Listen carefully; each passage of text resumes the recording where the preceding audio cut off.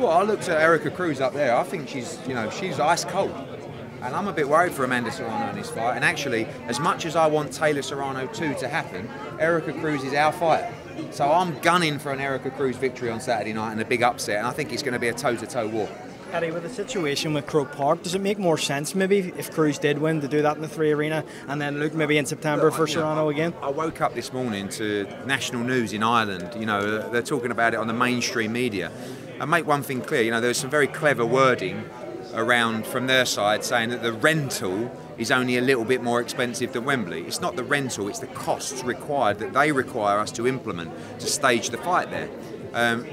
I'm not having a go at them. I'm just saying for what the fighters want to make and what I want to pay them in the fight, it's not possible. So we'll carry on those conversations. There's been a lot of people reaching out today, but it's all irrelevant. That fight's not signed yet. And ultimately, until we see what happens on Saturday night, then we'll look at the future. Is there still a possibility, though, that it does go in Croke Park, or are you saying categorically no, it's not going to happen? At this stage, May 20th is Katie Taylor's next fight date. We run out of time. So we've made our moves to go to the 3 Arena, but there has been national uproar, and we'll see what happens over the next few days. Eddie France. I know Beterbiev was great this past weekend, or last weekend I should say. Do you think he's still the same exact fighter, or he's 38 now? Do you think he's slowing down a little bit? No, I think he's the same exact fighter. People say that Beterbiev is slow. People say that his footwork's not great. I actually disagree. I think he's fast. I think his footwork is unbelievable. I think he's very clever. I think he breaks you down. I just think that Dimitri Bivol beats him. Eddie Francis and Ngannou, you spoke yesterday on the MMA Hour. You are now potentially exploring an option, want to speak with his team and maybe bring him on board? No, I was just saying it for the MMA Hour, to be honest with you. I spoke to Francis Ngannou. He's a fine gentleman. Would love to work with him. I told him that you have to navigate this choppy sea of boxing, and we would love to look at an Anthony Joshua fight. He's got the Tyson Fury fight as well. Ultimately, AJ's ambition is to become world heavyweight champion again. That doesn't involve Francis Ngannou, but if there isn't an opportunity to fight for the world heavyweight title, we would be willing to explore that this summer. It's a mega fight. Obviously, it's a fight that would create huge attention worldwide.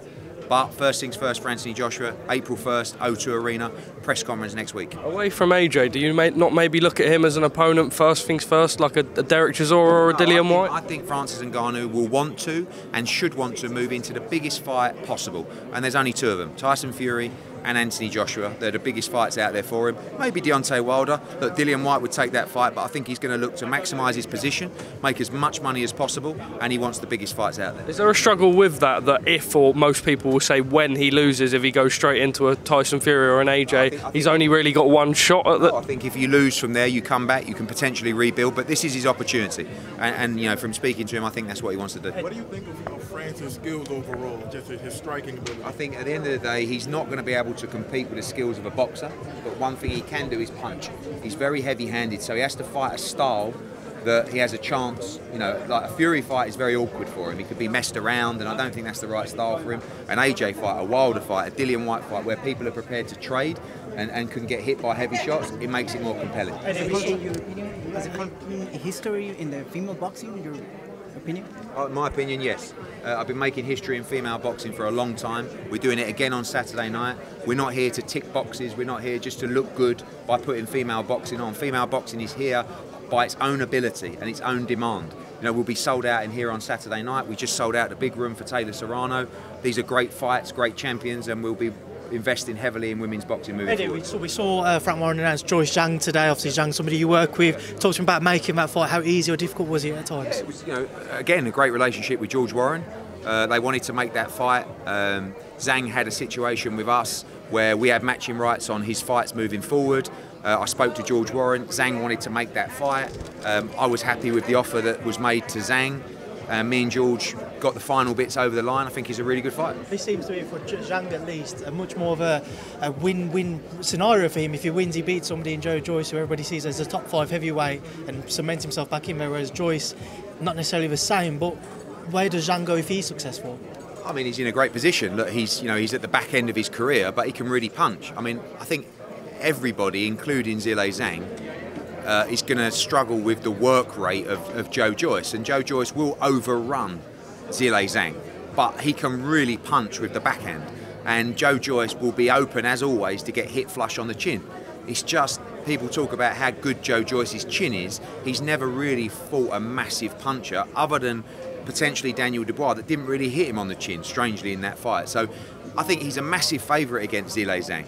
But Zhang can really punch with the backhand, and if he times him onto one, I think it'll be interesting. But obviously Joe is, with his style and against a much older man, is a big favourite in that fight. The man who last fought, Filip Hrgovic, what's the latest with Filip?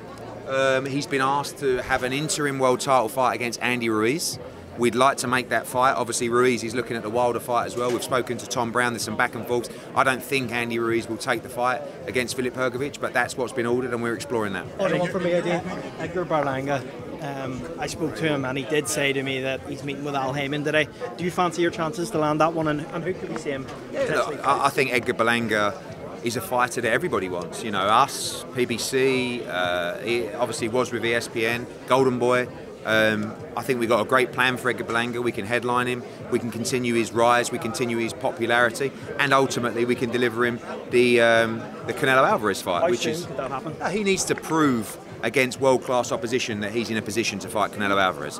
But it's Mexico against Puerto Rico. It's a massive fight, but he still has to have those fights, and we'll be happy to give him those fights before we look at Canelo Alvarez in May 2024. Can he go in and start headlining the Hulu Theatre here? Absolutely. He's done huge gates here before. He's a big star. In the right fights, Edgar Berlanga is a headline attraction for sure. Eddie, on Joyce Zhang, it's going to probably clash. Spence is officially moving up, supposedly moving up to 154 to fight Thurman. Do you think he will end up coming back down to 47, or you think it's just like... No, I think he's been 147 for a long time. I think he's very tight at weight, and when you look at the mileage on Errol Spence through the accident, through the eye operation and stuff like that, it's just going to be harder for him to start making weight. I don't know him personally, so I can't tell you, but I believe, I remember seeing him in Sheffield when he made 47, which was years ago, and I'm surprised he's still there. Respect to him and the way that obviously he makes that weight, but I see him moving up, and I guess 154 is his future. Joyce Zhang, it looks... What weight class is that going to be? Is it going to be 168 or something? Canelo would like that fight at 175 because he feels that's where he lost before. But Dimitri Bivol wants legacy, and if he wants legacy and belts and can make 168 safely, which they say he can, then maybe we can make that fight at 68 to provide an undisputed opportunity for Dimitri Bivol. But if you ask Canelo Alvarez, he would say probably 175 because that's where I lost. I don't want people to think that I've brought him down. This is not Canelo Alvarez saying bring him down to 168. This is just a way to maybe make the fight to give Dimitri Bivol more opportunity at legacy. Kell Brook has come out today and admitted, obviously, the video of him taking cocaine was himself, and he apologised to his family and friends. Just your views and opinions on that, and what we can do as a sport to help fighters post-boxing. Yeah, I don't really want talk about fighters' personal life, but Kell Brook is a fighter that walks away from the sport and has a big hole in his life when you leave boxing or you leave something that you love. And boxing has been Kell Brook's life for years and years and years. And you see that when that buzz leaves you, you can put yourself in a difficult place mentally. Kell Brook is someone we have a huge history with.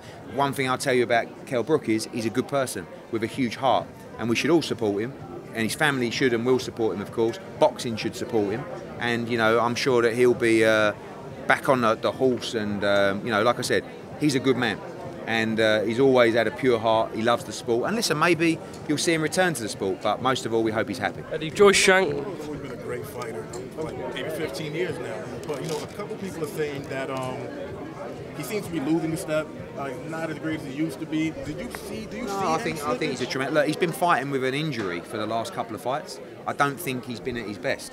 But look at his fights. He fought Billy Joe Saunders, Caleb Plant, Dimitri Bivol, Canelo and Gennady Golovkin. That's his fault. Like, people say, oh, he's slipping a little bit. No, he's just fighting the very best of the best, and he was carrying an injury as well. 36-26 pay-per-view, 32-26 pay-per-view price point for Mayweather against Hearn Chalmers in the UK. Your thoughts?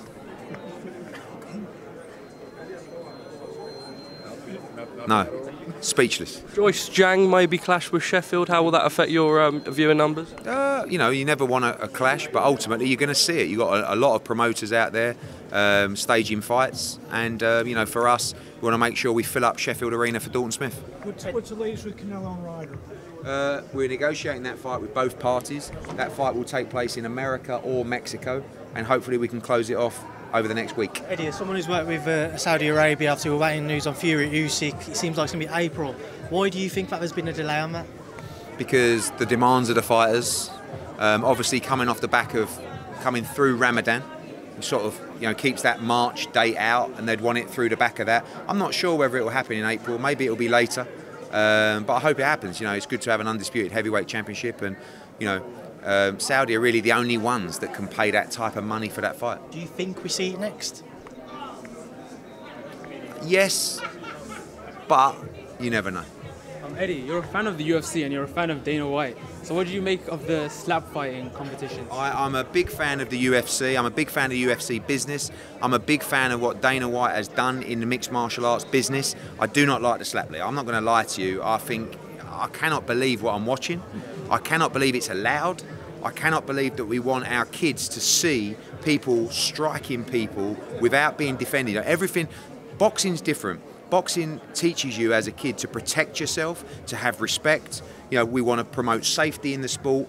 This is really sort of just unadulterated violence. And I know that people seem to want to watch stuff like that and broadcasters want to hit numbers. But for me, this is something where someone should step in and say, look at the footage here. This is not good for anyone.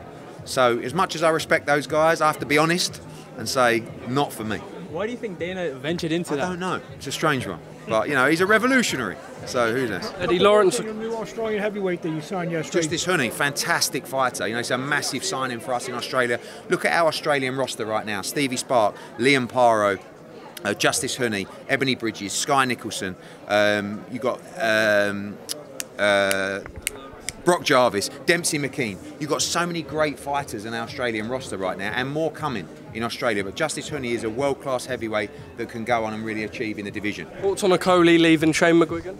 I didn't know he had, but I heard he had completely, just bad advice. Josh Buatsi? Brought back. What's next for him? We're moving forward with Joshua Buatsi. We sent him a contract for his latest fight. It should be announced in the next couple of weeks. Matching rights for him after this? Matching rights for him if he looks to go elsewhere after this? Yeah, we've had Josh from the amateurs and looking forward to working with him in the future. Cheers, Ed.